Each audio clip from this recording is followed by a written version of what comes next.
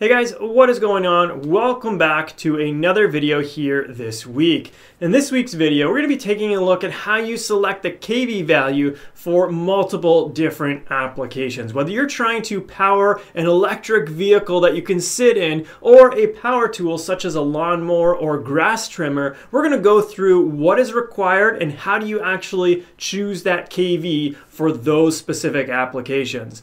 Let's head over to the whiteboard so that we can figure this out. Let's start off by understanding exactly what kV means if you don't already know. kV essentially represents the amount of output RPM that we can get from the motor, and that is going to be unloaded, which is quite important for every volt that we apply to it. Essentially, the equation looks like this. The total amount of RPM that we're going to get out of that motor is equal to that kV value multiplied by the voltage that you're inputting to that system, or more specifically, that motor.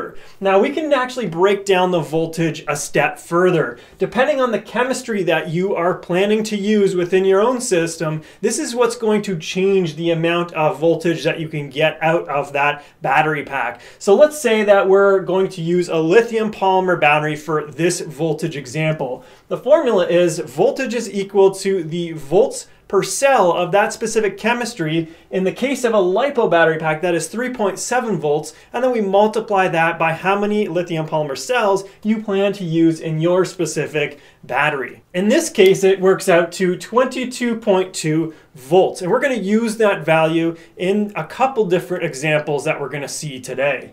Let's jump right into our first example, and that's going to be the bicycle example. We have an image here that represents our bicycle, and we place a motor right here up in blue, and we're going to run a belt drive all the way down to a pulley that is located and directly mounted to the tire. Now, if you want to see a video on us taking a brushless motor from the radio-controlled hobby and strapping it to a bicycle, let me know in the comment section below. Maybe we can have this as a project for 2022. Now, a couple points that are quite critical for us in this specific example is these three items here. We first need to know what is the motor to pulley tire ratio. So how many times does the motor spin relative to how many times the tire spins? Next, we need to understand the tire circumference. How large is the tire that you're actually going to be rotating that converts to a target speed? So the target speed is something that you have to establish. In our bicycle example, we're going to talk about 30 kilometers per hour being a good target for us. And I think that's relatively reasonably fair. We're going to also use a 6S LiPo battery pack. Now, for this particular video, we are only talking about how we determine the kV value. We're not going to get into the actual amount of wattage or power that the motor takes for this specific video, as you would need to know that in order to arrive at your target speeds. If you target 30 kilometers an hour, it's going to be very different than targeting, let's say, 100 kilometers an hour for your specific vehicle. So just keep that in mind. This is specifically about kV only in this video.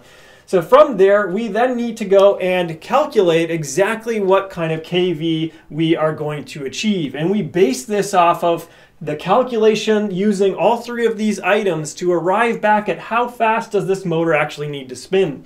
When we know the tire circumference, we know the ratio, and we know our target speed, we can then get the motor speed equation from there, and we can determine that. So in order to get 30 kilometers an hour, we went and did the calculation. We understand that we now need 6,000 RPM from our motor to achieve our goal of that 30 clicks. Then we just plug it right into our formula here, where our kV is equal to that output RPM divided by the voltage of our battery pack, and then we're going to divide that by a load factor. So I have load factor up here in green. I have seen that this comes anywhere from between 0.8 to about 0.9 as a percentage. Now, we did talk about up here, the kV represents the amount of RPM that we get per volt at an unloaded factor. So that means there's zero load applied to the motor, and you're going to get that speed essentially from your brushless motor. However, it's different as you start loading up your motor. As you increase the load, the kV actually comes down. This is a factor that is going to help get the correct amount of RPM for us. Now, it is an approximation, and there is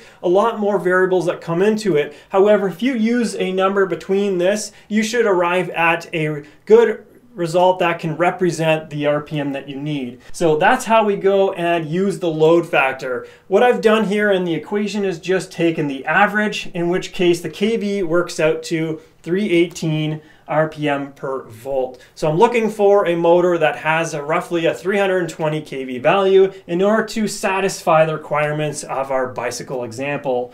So now let's take a look at our grass trimmer example. The first thing that we need to know is the voltage. We're going to continue to use our 22.2 volt battery, and then we're going to understand what kind of RPM do we actually need from our grass trimmer. So what I've done is looked at other grass trimmers and find out, what kind of speeds do they actually operate at. And what I found is they can operate anywhere from 3,000 RPM up to about 8,000 RPM, depending on what you're actually getting into. So let's choose a value. 5,000 RPM sounds good. From that range, that's a good place to start. We can always adjust our power systems later down the road, but we need a good starting point if we've never done this before. So that 5,000 RPM is going to be a motor to our trimmer head direct drive. We're going to be seeing whatever the motor spins, that trimmer head is going to be spinning as well.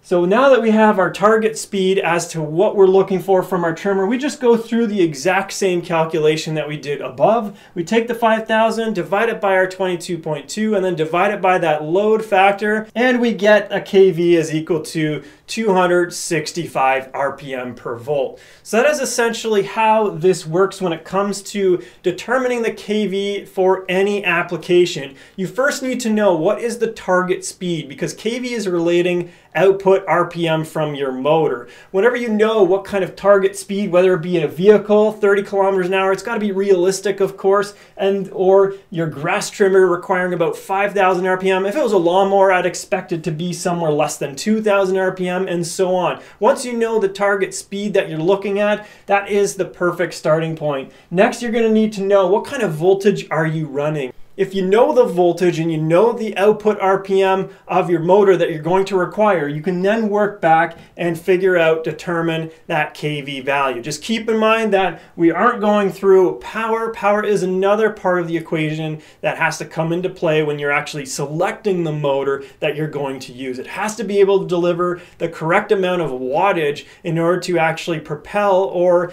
rotate the load that you're going to place on it. Well guys, that pretty well does it for this video. I hope you have a deeper understanding as to how to actually get to that kV value for your specific application. As always, like the video. If you do, don't forget to hit that subscribe button. We have multiple different videos that come out every Monday, and they all talk about some form of educational content for electric power systems or radio controlled vehicles. Thanks for watching. See you in the next one.